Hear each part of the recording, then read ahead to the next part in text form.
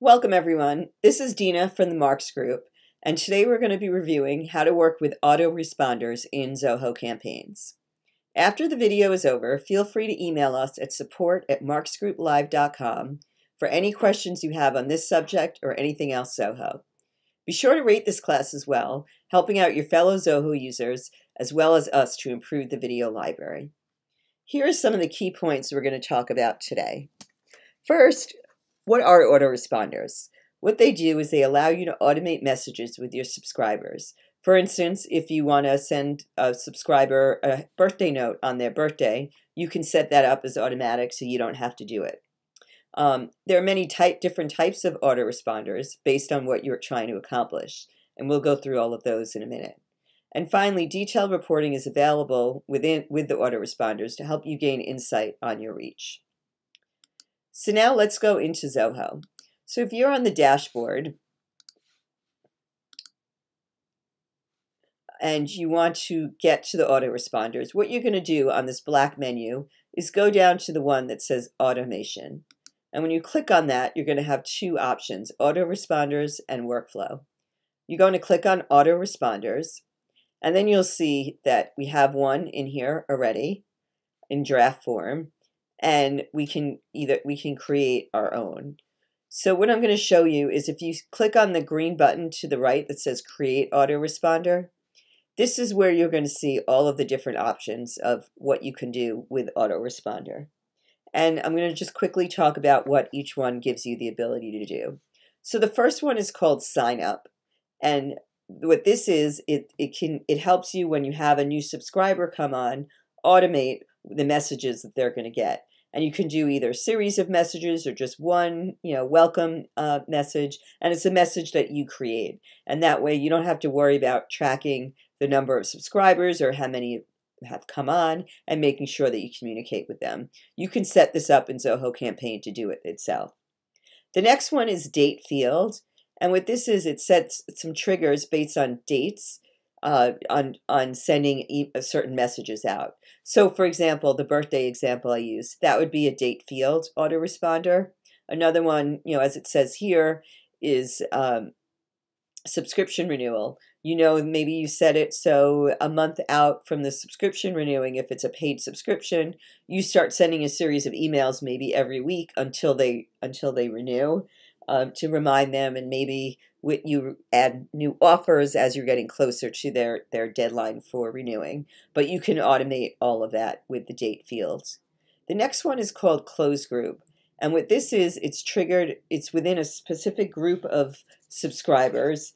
And what you can do here is define what you want the messages to be to a specific group. So maybe you have a whole list of subscribers, but some of them, maybe they click on something or they request to deactivate, so you can send out a specific email to them based on whatever activity you just define.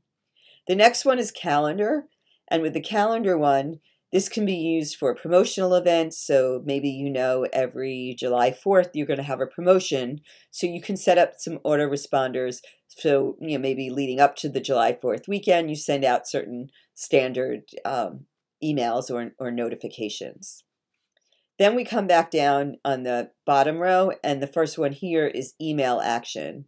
And depending on what you can do here is customize what you send to them based on what they're doing. You may be sending them an email newsletter. Maybe they click on certain things. So based on what they click on, you can start customizing the additional offers or emails that they get. The next one is called Smart Series, and this is based on setting up autoresponders based on certain times of when they come. So for example, maybe, as they are, as it says here, specific intervals, maybe after they sign up, you're going to say, maybe 6 months after somebody signs up, we want to start, maybe they're sent to fall off at that point. So we're going to send out emails to re-up them and get their interest going, or things like that. And you can choose if you want to include earlier emails as follow-ups, but just so you can get things out on a set series basis. And then the last one is called cyclical. And this is recurring campaigns that happen based on specific time intervals. So maybe every 3 months you want to send out a certain email to your subscribers. So you would set that up as a cyclical autoresponder. So what I'm going to do here is I'm going to go through the method of setting up an autoresponder just to show you how it works. So I'm going to create a date field one. So when you come here, first thing you're going to do is put in a name. So I'm going to just call this sample date field auto responder. The date field that I'm going to select, it doesn't have a date field yet, so I'm going to go ahead and create it and just do it based on date. And I'll just call this the date field. So I could have created something that says something different, but this also shows you how you can easily add things into Zoho campaigns. The next one is you select a mailing list. So I'm going to select test 2, and then if I wanted to, if this list has segments, you can decide if maybe for a certain segment of a list you want to send something. So you can do select this. And this next part, the select a segment, is only going to show up if you actually had segments. And in this case, we had one. So if we wanted to only send emails on a certain date based on, just for the segment D segment, we could do that. But I'm going to deselect this. And then you can determine the frequency. Do you want to send something yearly or one-off? In this case, I'm going to do it yearly. And then you would say create. And then here is where you start creating the message. So you click on create message, and this takes you to the same format that you have when you're starting a campaign and you want the newsletter. So we can go in and we can just say sample date field message. The subject, I can say sample or thank you, and then do a space, and then you can personalize this here. I'm going to personalize it with the first name so that when they get it, the subject of the email will be thank you, whoever they are. I'm going to set this up to look like it's being sent from whoever owns the account in Zoho CRM, and the sender name is what's going to show up. And then I'm going to click next. And then this is where you can choose the template. In this case, since I know, this is like we can do a birthday one for this one. So here, just do a birthday one, use this template. I can go in and customize this if I want, but in this case, I'm just going to leave it as it is. Save and proceed just to show you the process.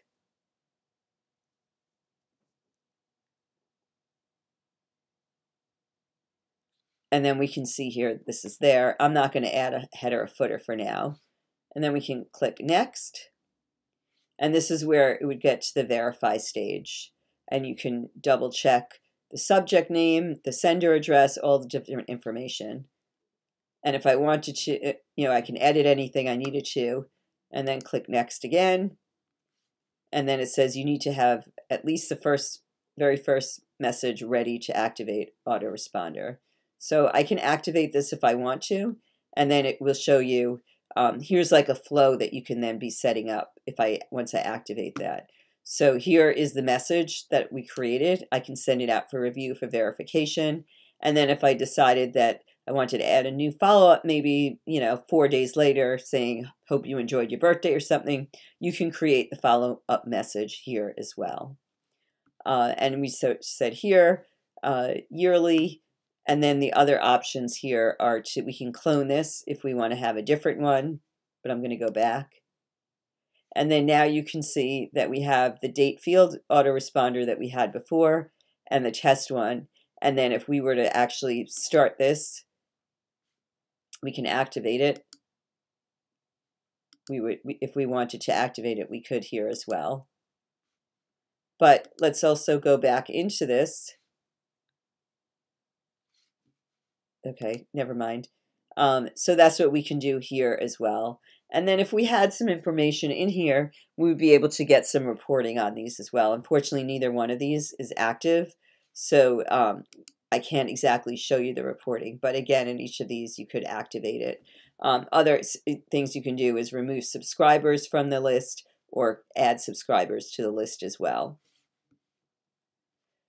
So if we just go back and look at the Create Autoresponder, so as you can see here, there are many different options on how you can set up an autoresponder and how it can automate some of the things that maybe you have in your calendar now, or things that you want to do but you just haven't had the bandwidth to do. And you can use Zoho Campaign and the autoresponder functionality to be able to do a lot of that. So if we go back to what we initially said we would cover, what I showed you is that autoresponders allow you to automate messages with your subscribers. There are many different types of autoresponders, as you saw, depending on what your goal is. And then once you activate an autoresponder and the campaign goes through, you can get detailed reporting to help you understand what your reach has been. So I hope you've enjoyed this video. Please check out our training library for other videos like this. And if you have any suggestions for other classes or questions about Zoho, please email us at support@marksgrouplive.com. Thanks for watching.